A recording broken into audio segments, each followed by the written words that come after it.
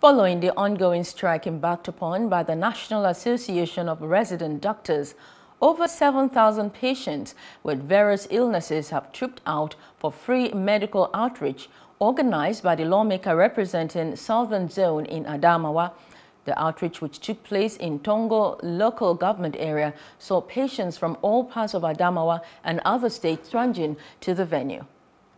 One of the highlights of the 4-day medical outreach is the successful surgery of ectopic pregnancies by 2 patients who could not get treatment as a result of the ongoing strike embarked upon by the National Association of Resident Doctors, Nard. The parents of the patients say for over 2 weeks they have not been able to see a doctor at the Federal Medical Center, Yola, and could not afford the cost, but as of today, their children are recuperating.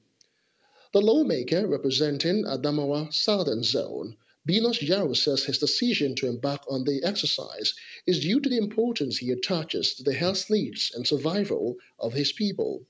He promises that the medical intervention will not end with the completion of the remaining outreaches in 3 local government areas, but will continue while he remains at the National Assembly. I've done things in other areas, but like I keep saying, my priority is health. So that is where I put more of my effort. You know, and like I said in the opening day, you need to fall sick before you know the importance of being healthy. And if you have all the money in this world and you are not well, you will not enjoy that money. So health is number 1, then other things can follow. Some of the medical practitioners at the venue lament the series of the challenges they have faced since the Nard strike. They, however, appeal to the federal government to do everything possible to address the needs of the resident doctors. In the position of carrying this treatment, actually the challenges we face, you know, I have to make this one clear. This particular medical outreach is coming up when there is almost a total collapse of the health sector at the federal level. And because of that, we have massive number of people coming from Numan, Cameroon, Yola, and I believe it's because of that problem we have.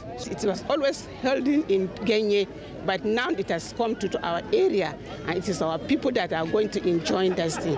So some have come. So we joined hands together with them.